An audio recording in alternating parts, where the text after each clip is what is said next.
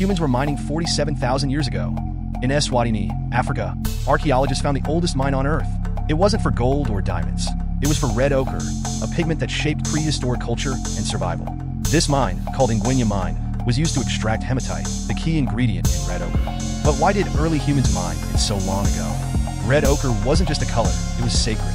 Early humans used it for rituals, body decoration, and even burials. Scientists found prehistoric graves dusted with ochre, proving it played a role in early spiritual beliefs and ceremonies. Before metal tools, before agriculture, there was mining.